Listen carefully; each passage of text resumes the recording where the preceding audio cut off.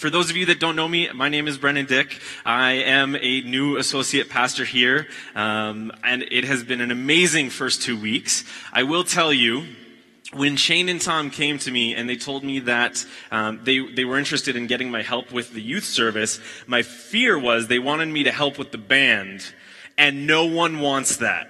Okay? You don't want me playing an instrument or singing. That is not my gift. And so when Shane said and Tom said, well, no, we just want you to speak, I was like, oh, okay, I can do that. So what I'd like to do this morning, I'm going to try and keep it short. If anyone knows me well, they know that I like to talk, and I can do it really well.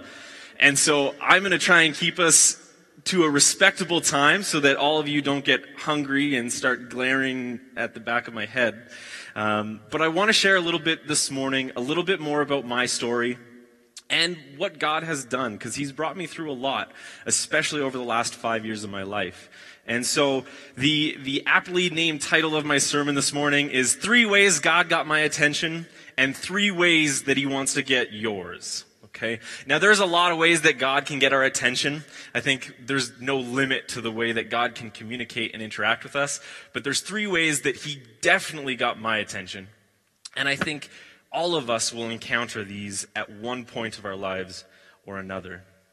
And so I grew up, I'll give you a little backstory of me. I grew up in Calgary. I have family here. My parents live here. My sister and my brother-in-law live here. I have a little niece and nephew. And so I've been born and raised in Calgary. I love it. And when I was growing up, my sister, she was a pro athlete. She did gymnastics, which meant that she could beat me up until I was in grade 12, because she was twice as strong as I was, which kept me humble. It didn't. That's a lie. And she was a pro athlete, and so she worked really, really hard, and that's where she invested all her time. I played soccer growing up. That was my sport. I loved playing soccer. But for those of you, and there's a couple of you that know me when I was younger, I didn't grow very much until much later in high school. And so I reached a point in high school in grade 10 when I had to debate if I wanted to really keep investing in sports or if I wanted to do something else. Because I kind of hit a wall competitively. I just couldn't keep up with everyone that was bigger and stronger and faster. And so for me, where I went was church. I started getting really involved and engaged with my youth group and participating as a volunteer and working in that. And that's where I found so much satisfaction. And God had placed a call on my life very early on a missions trip when I was in grade 8, and He told me very clearly that, Brennan, you're going to work in ministry. You're going to do my work. And I had no idea what that meant when I was in grade 8. But as He began revealing that to me throughout my life, I started to get a glimpse. I graduated high school. And I took a year off, and after that I went to Bible college here in Calgary, Rocky Mountain College, and I started taking a pastoral ministry degree because I still felt this calling on my life that I was supposed to go into ministry. Still had no idea what that looked like, but all right, God, you have my attention, so I'll go to school. And that was a stretch because I did not like school. But I went to school, and while I was there, I grew up in Calgary at Center Street Church, big church, but when I started going, it was tiny. It was a tiny little church, no bigger than Dalhousie. And to me, that church was home, and a part of it always will be. And when I was working there, I met my ex-wife. We got together and we met, got married. She was a pastor. I was going into ministry. And as I was going through school, I ended up getting a job offer, and I worked in kind of the retail sector. I started managing a clothing store. I went on and I did some pretty cool stuff. But through it all, there was a lot of struggle going on inside me internally. There was a lot of things that were starting to just gnaw away at me. And through that, God started to get my attention. Now, I'll tell you a bit of a story. So when I graduated high school, I took a year off in between going to college and graduating. And so I'm 19. I have a couple buddies. Their names are Mike and Chris. And we decided that we wanted to go catch a ball game. We loved sports. I'm a big sports fanatic. And so we wanted to catch a ball game. And the closest stadium to Calgary is Seattle. And so we thought, no planning needed. Let's go to Seattle. This sounds like a great idea. It was not. The reason why it wasn't a very good idea was I'm 19, I have a vehicle, I have a driver's license. My friend Chris did not have a driver's license. My friend Mike did not have a driver's license. So that meant that I drove all the way to Seattle and all the way back. Now, we set out, like I said, this is a kind of spur-of-the-moment trip. We had about a week off. None of us had to work, and so we went to Seattle. And we're driving down through Alberta. We're driving down into Montana and crossing the border. And as I reached the border, and I'll preface this, I knew very little about vehicles, okay? I'm not an automotive guy. And so as I tell this story, who knows anything about cars? Okay, you are going to just cringe when you hear this story. But I'm driving down to Montana, and all of a sudden, my steering wheel just started shaking, just vibrating a little bit. Now, I will admit I was going, let's just say, above the speed limit, okay? Above the speed limit. And so I figured, steering wheel shaking, speedometer's a little high, let's just go the speed limit. So now I'm driving the speed limit. We crossed the border over into Montana, and now we're heading across Idaho and into Washington. And the steering wheel starts shaking a little bit more. I went, oh, all right, let's go a little bit slower. So I'm just a little below the speed limit, and I asked my friend Chris, he took automotive all the way through high school, okay? And I asked him, I said, Chris, is this normal? Is this okay? And he's like, it's not a big deal. Don't worry about it. Now, I trusted him. He was my, closest friend. So your closest friend gives you advice. What are you going to do? You usually listen to it. I took his advice. I didn't worry about it until steering wheel starts shaking a little bit more. And at this point, I'm only going 80 kilometers an hour on a highway, and there's vehicles just blazing past me, and I can barely keep the wheel straight. And so I say to him, I'm like, I think there's something wrong here. This pit in my gut just started just gnawing at me, and I was like, oh, this doesn't feel right. I mean, you don't have a vehicle. You don't have a vehicle. What do either of you know about what's going? No, this doesn't work. And so we pulled over. I found one of the little, pullouts, and parked the car. And we got out, and my buddy Chris, mechanic, he's like, I'll take a look under the car. So he scooches under the vehicle, and he's like, I'll see if anything's going on. And I just started walking around the car, and I come to my driver's side door, and I look down, and I look at my tire. And there is something in me that was like, this isn't right. It was just this kind of restlessness within me. And I looked at my tire, and I don't know what compelled me, but I walked over, and I kicked it. Now, if you have a car that's parked on flat ground, and you kick a tire, it should not move, right? My tire moved quite a bit. And the reason why was there was 4 nuts missing off the tire. There was 1 left.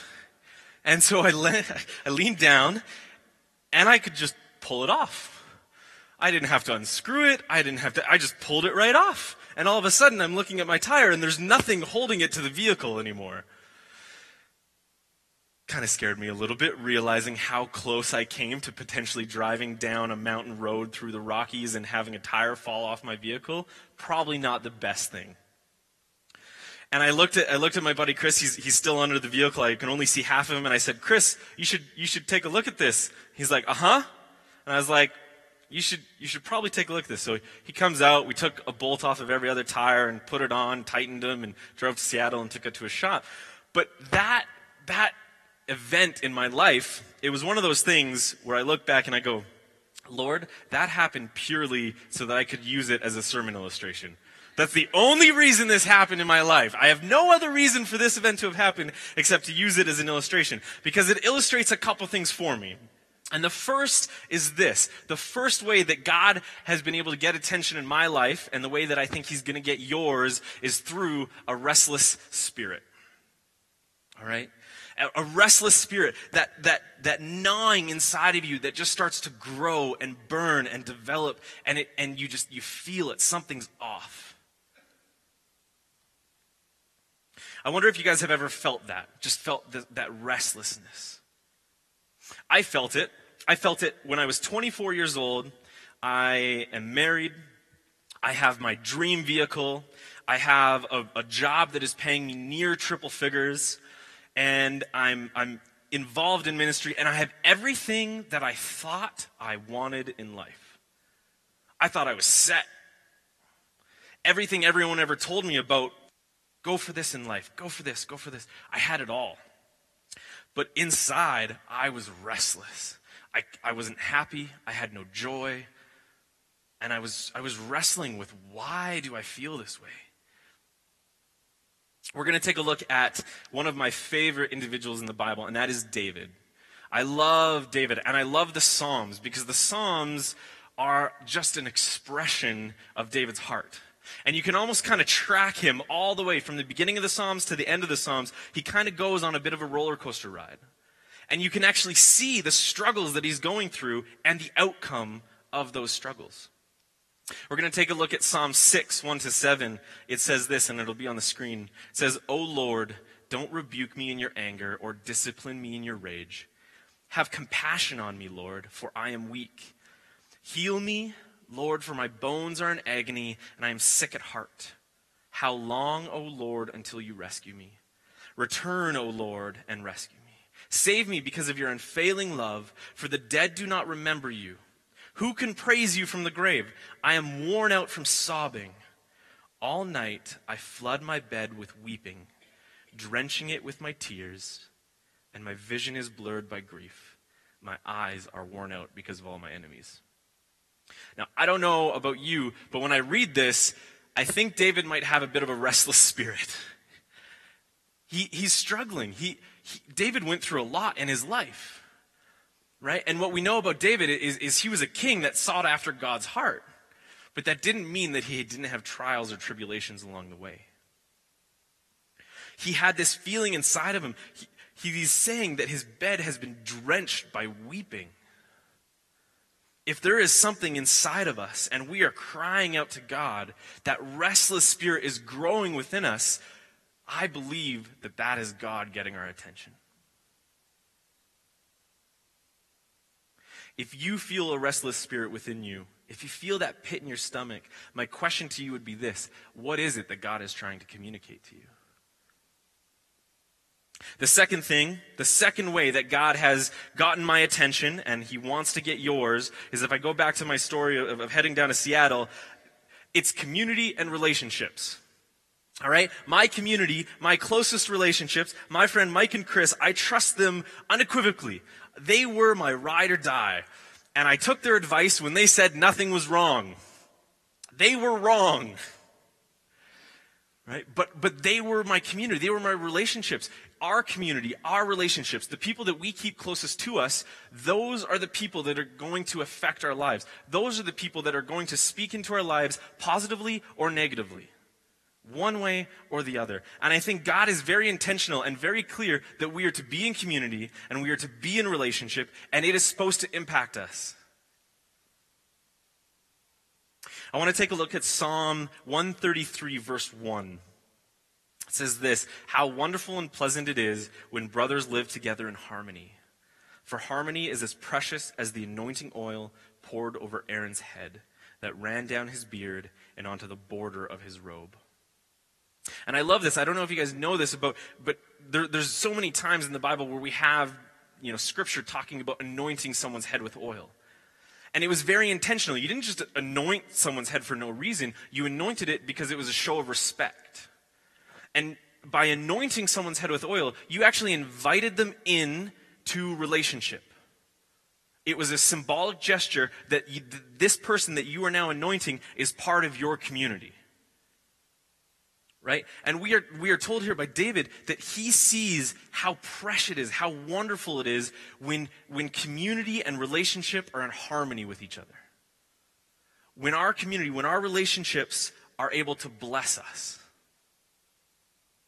Right? I think we can all recognize that we have a deep-rooted desire to be in a relationship. Right? We as humans don't do very well isolated. If you've ever spent any amount of time alone, we get lonely. We get distraught. Now, I know a couple introverts in my life, and they would argue that they're okay with that. All right? I live with one of them. But at some point, they still need relationship. Me, I'm a bit more of an extrovert, which doesn't come to a surprise to most people. But there are times when I come home and I just want to hang out with one of my roommates or see one of my friends. Because if I go a period of time by myself, it takes a toll on my heart. We are to be in community. We are to be in a relationship. And the reason why we're to do this is because those are the people that are going to speak into our lives. As I went through the application process and applied to this job, the people that spoke into my life were the ones that I was in community with. The people in my life that I trust and respect the most were the ones that encouraged me and prayed with me and journeyed with me. If I had negative influences, if I had people in my life that weren't concerned about my standing with God or what I was doing, what advice would they be giving me? What value would that have? Our community and our relationships, the people that you keep closest to you, are going to make an impact, or they should make an impact in your lives. I've gone to so many conferences. I went to Bible college. I'm taking my master's in counseling, and so I've gone to more seminars than I think I can actually remember. But some of the best conferences I've been to, I listened to a speaker once, and he said, everyone in their life needs three things. They need a teacher, a student, and a friend. You need not only relationships, but you need very intentional relationships. You need someone that can teach you. You need someone that you can teach. And you just need someone as a friend. If I kind of apply a bit of a biblical filter on this, I would say that in our lives, we need a Paul, a Timothy, and a Barnabas. Now, if you don't know what I mean by that, my challenge to you would be go to your New Testament when you get home, look at each one of those individuals, and see how they engaged people in relationship. Because I think God uses people that are like Paul to guide us. He uses people like Timothy to help us mature, and he uses people like Barnabas to challenge us. Relationships should have a purpose. The people that we keep in our lives really should not just have an impact, but they should have a profound impact. So my question to you is this: how are you being authentic in your community and your relationships? And how are those communities and relationships changing you? The relationships and communities that I kept in my life for so long, as I went through high school and graduated into Bible college, I didn't keep very good relationships. I kept a lot of people at arm's length. I kept them close enough that if I needed them, I could pull them in, but never close enough that I could share what was on my heart. I couldn't share my struggles. I couldn't be authentic. I couldn't be transparent with them. I kept them at arm's length. Do you keep your relationships and your communities at arm's length? And the third thing, final thing is this.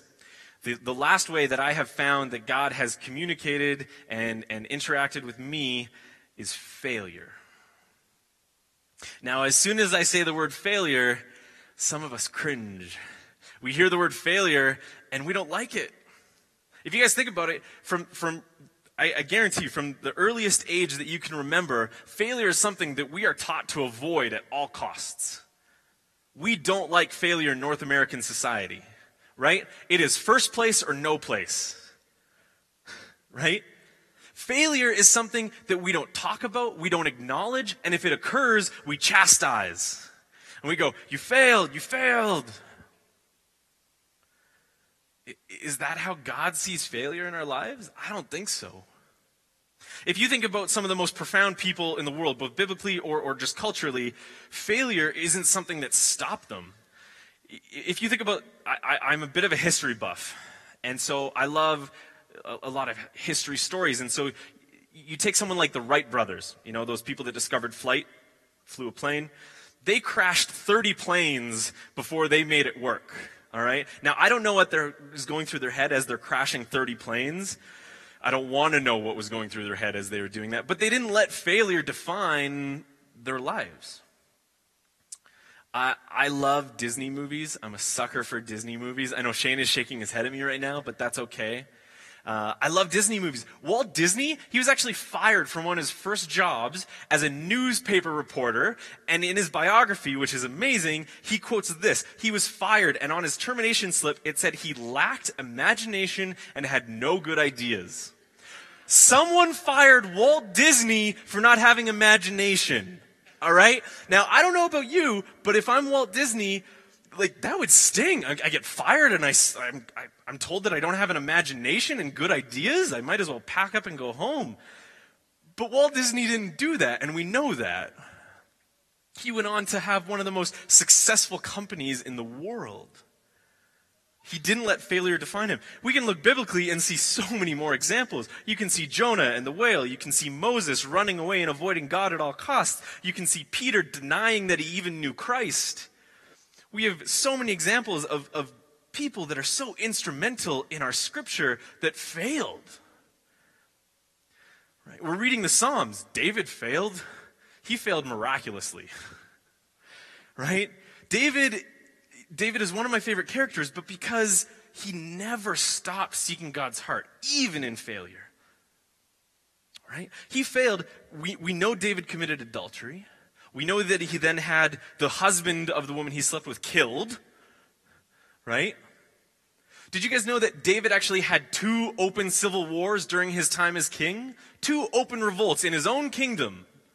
I don't know about you, but a successful king probably doesn't have civil war on his doorstep once, much less twice, during his reign. David wasn't the best king, but he never stopped seeking God's heart.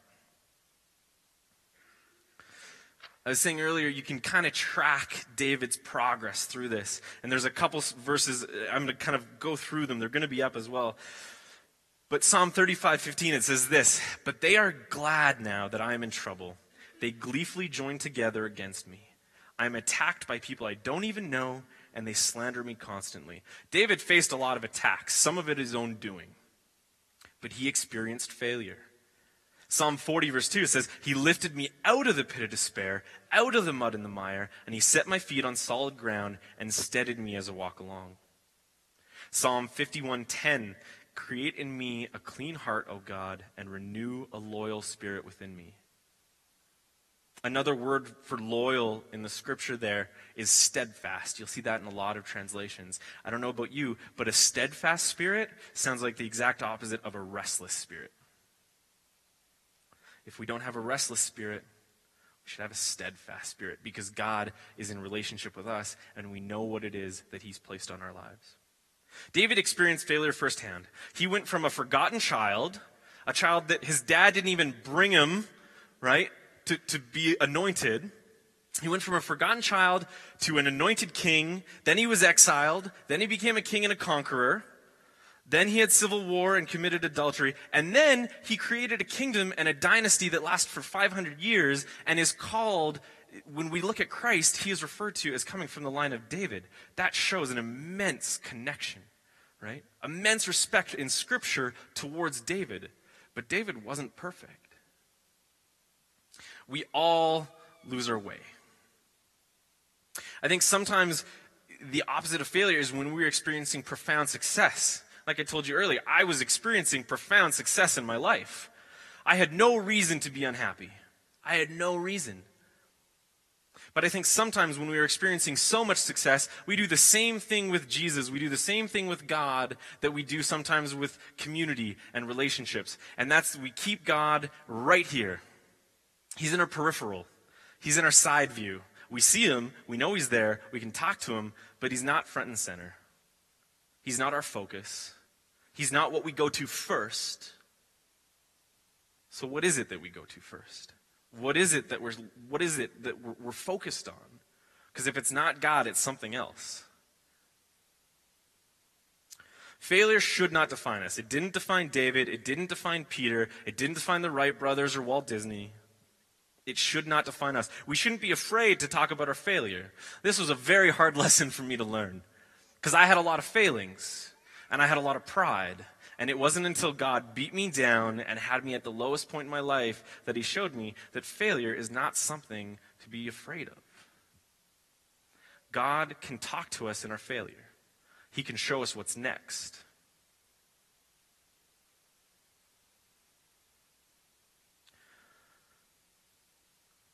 If you aren't sure why you failed, that can be almost harder. It's a lot easier. It's been difficult, but it's been easy in the sense that I know why I failed.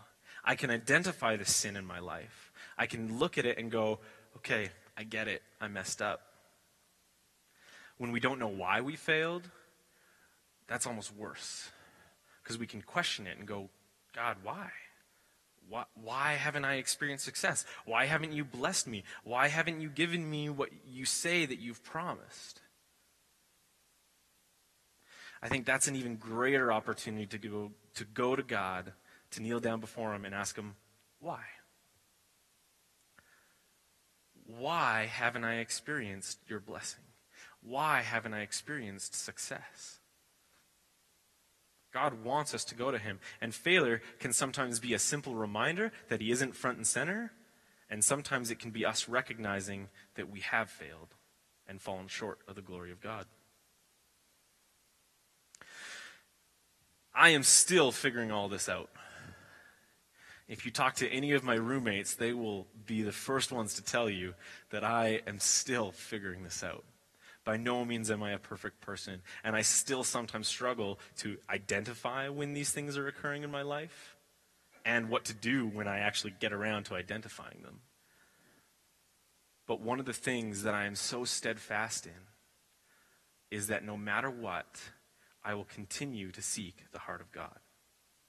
So my challenge for you is that no matter if it's a restless spirit, no matter if you have a steadfast spirit, if you're in good community and relationships or poor community and relationships, if you're experiencing success or failure, it doesn't matter, because at the end of the day, we should all still be seeking God's heart. I'm going to pray and the worship team can come up. Heavenly Father, I just want to thank you for today. God, I want to thank you for this church. I want to thank you for this community that has gifted me an immeasurable gift. God, I want to thank you for the things that you have done in my life and everyone's lives here today. God, you are working in all of our lives, whether we recognize it or not, whether we're willing participants or not. God, I pray that you place on our hearts, that you stir up within us a restless spirit so that we are drawn to you. I pray that we find ourselves able to be authentic with the community and relationships around us. And I pray that we would never allow ourselves to be defined by our failures, but allow them to transform us and bring us closer to you. I pray this in your name. Amen.